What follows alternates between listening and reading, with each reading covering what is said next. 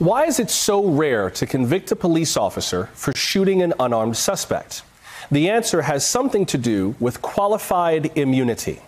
The Supreme Court granted this special protection to public officials, like law enforcement officers.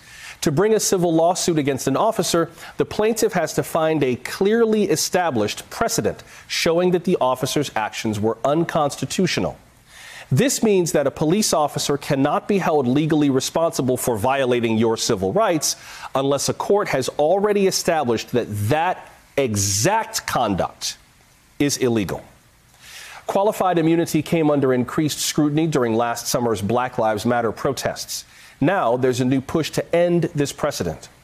More than 1,500 business leaders, artists, athletes, advocates, and lawyers are supporting the campaign to end qualified immunity.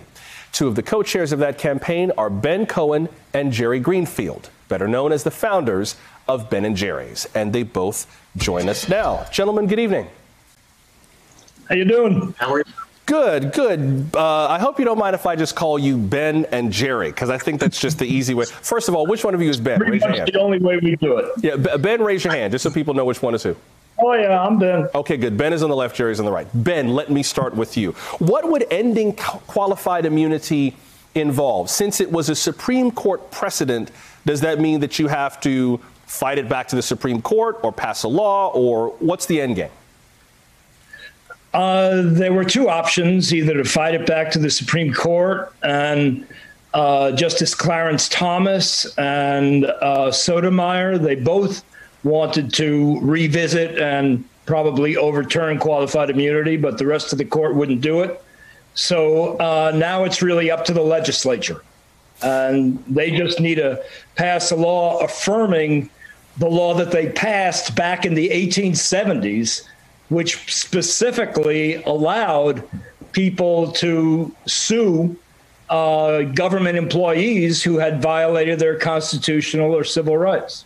Now, Jerry, qualified immunity has been taken up by Congress before. There was a bill last summer that died in the Senate. What do you think of the prospects, Jerry, for legislation now? Well, I think particularly after the protests, after the murder of George Floyd, there is renewed interest in police reform.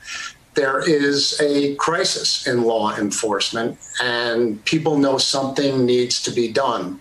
It's already been passed in the state of Colorado, and so that showed that it's possible. And there is a broad coalition of groups that are supporting this, ranging from the ACLU, the NAACP Legal Defense Fund, the Leadership Council, all the way to the Cato Institute and the Institute for Justice on the libertarian side. So it's a very broad coalition. Ben, you wrote an op-ed in USA Today and called qualified immunity not only harmful to the public, but also, quote, detrimental to the reputation of good cops, unquote. Talk more about that. You know, that's absolutely right. I mean, we need cops that want to be held accountable, that are willing to be held accountable. And when you have bad cops that are not held accountable, that destroys the community trust in the police department. And you can't police if the community doesn't trust you. And it's a two-way street. You get trust from the community if you're willing to be held accountable. But if you got a get out of jail free card, and anytime you go and brutalize or murder or worse, you just get off scot-free, that destroys trust in the community, and that makes it harder for the huge majority of good cops to do their job. Jerry, I can understand the argument of some law enforcement officers. I have law enforcement in my family, and I can understand the argument of some officers who say, we want to do the right thing, but police officers have to make split-second decisions. In the time it would take me to throw this pen at the camera, I could have a suspect lunging at me with a weapon or pulling a gun, and I have to make a decision to save his life, to take his life, to save my life, to take someone else's life, to run around the corner, to stop a suspect right now. And I need some flexibility in the law because I'm human and I won't get everything right. How would you respond to that? I think that's absolutely right. And police do have protection. They have protection if they make decisions that are reasonable and in good faith.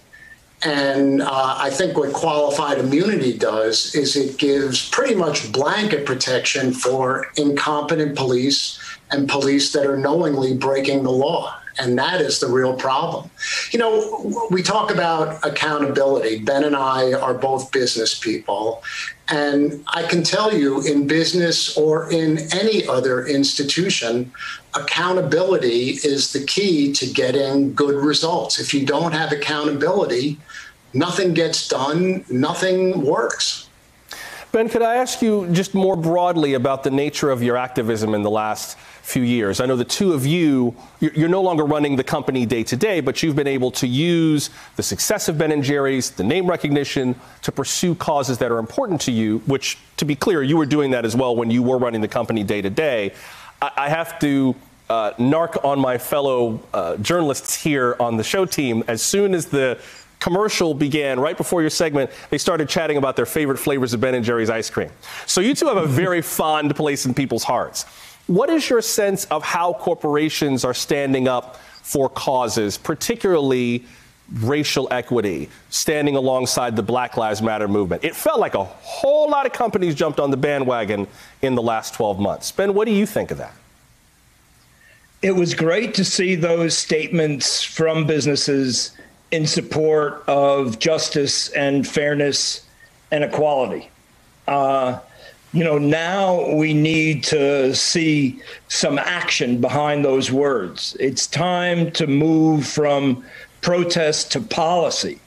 And that's what qualified immunity is. It's a policy that stems from those protests. I mean, we're not talking about situations where police have to make a split-second decision. We're talking about a situation where a guy is driving by on a bicycle, and within 6 seconds of the police seeing him, they shoot him to death. I mean, he was not a threat to them. This was not something, oh, it's them or me, you know, he's about to, no. And we have a book coming out that has 17 examples, 17 stories of that kind of thing, where, you know, some little kid is in the midst of some chase with a robbery suspect, and the cop tells him to get down on the ground. He gets down at the ground, and somehow or other the cop decides that he wants to shoot the kid's dog, but he misses the dog and shoots the kid, and he gets off scot-free. This is not split-second decision-making. This is just, you know, incompetency. I've had incompetency of employees that I've had. Right. They got fired. Ben Cohen, Jerry Greenfield, co-founders of Ben and Jerry's and co-chairs of the Campaign to End Qualified Immunity. Gentlemen, we appreciate you making time. Thanks very much.